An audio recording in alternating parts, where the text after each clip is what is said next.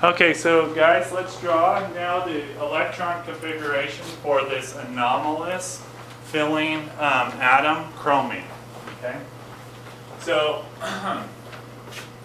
I'm going to, hopefully I'll have enough room on this small board to draw the entire electron configuration, or the entire electron diagram is what I really want to draw. So we're going to start down here with the 1s, 2s. So I guess the first thing we should do is, what is chromium's electron configuration? Let's draw that out. So, or what we predicted to be. 1s2, 2s2, you guys can help me if you want, 2p6, 3s2, right? 3p6, 4s2, 3d4. Okay, that's what we would predict it to be, right? Okay, but in actuality, it's not. And let's just show what it actually does, okay? So, 1s, 2s, 2p has 3 of them, 3s, 1, 3p, 4s, and then 3d. Okay, is everybody okay with that orbital diagram? So now let's fill it up. Okay, remember off-bow principle, start at the bottom. Pauli exclusion principle, the second one has to go upside down. Hund's rule, if we have degenerate orbitals, we fill them one at a time.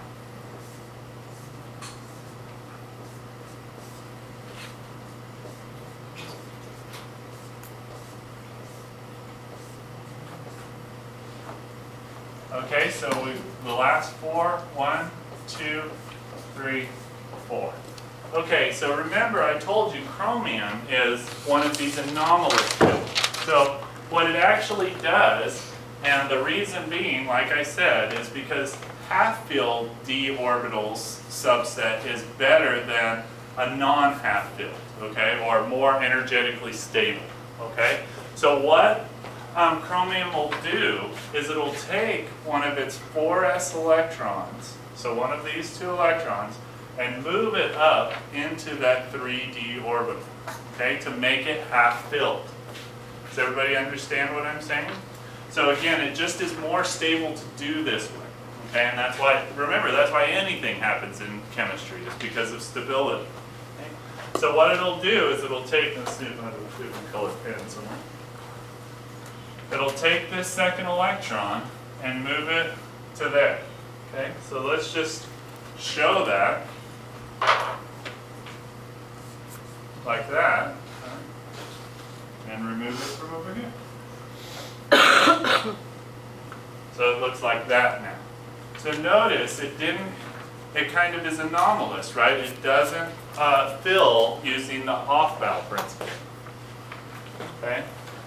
Why? Because the 4s isn't all filled up. So now, let's draw the real electron configuration for chromium. Okay? So most of it's the same, right? So you guys can help me if you want. 1s2, 2s2, 2p6, 3s2, 3p6. Well, what is this going to be now? 4s1, and this one? 3d5. Like that. Okay, copper does the same thing. Okay, copper does the same thing. Molybdenum does the same thing.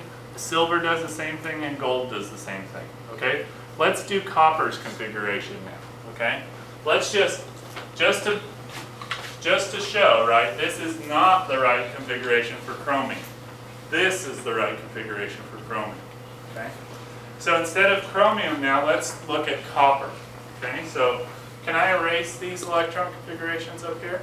Anybody have a problem with that? Okay, so instead of chromium, we're going to look at copper now. So let's just erase this D's.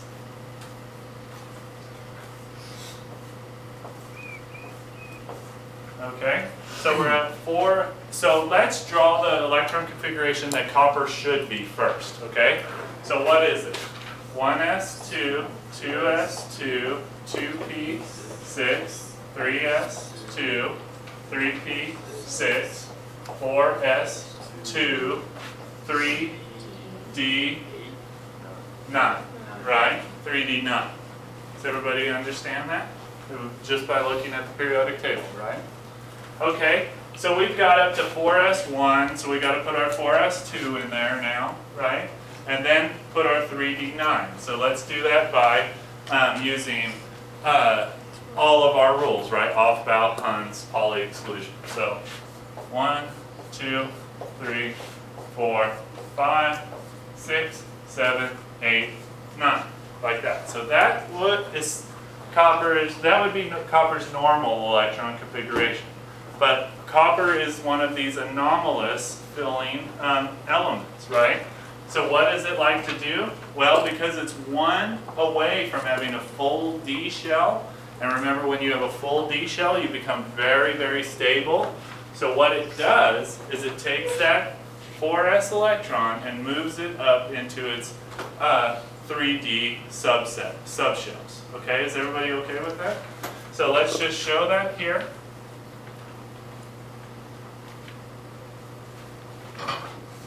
Like that. And now, let's show what its real electron configuration is. So 1s2, 2s2, 2p6, 3s2, 3p6. What is this? 4s1 and 3d10. Okay. Is everybody okay with doing this? So again, you've got to remember those 5 atoms that do this. Okay. Or just remember that tungsten doesn't do this with that W. Right? It doesn't. Questions on this? Can I kill it? Okay.